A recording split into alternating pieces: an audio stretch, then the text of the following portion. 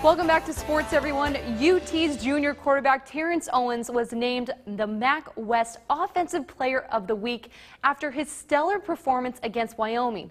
Owens completed 25 of his 41 passes for 300 yards and 4 TDs, leading the Rockets to the 34-31 victory over Wyoming on Saturday. Now, with that kind of performance, Owens has made quite the case for himself in this quarterback dilemma to get the start again this week over Austin Danton.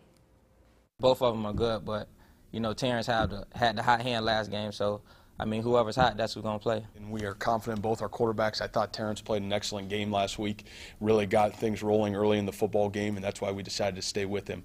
And so we will, again, leave it up to competition throughout the week, but expecting, if all stayed the same, that Terrance will start the game this week again. And the game this week is the big one. It's BG at Toledo. Make sure you tune into WNWO throughout the week for all your updates leading up to the game. It's going to be an exciting one, so make sure you watch us right here.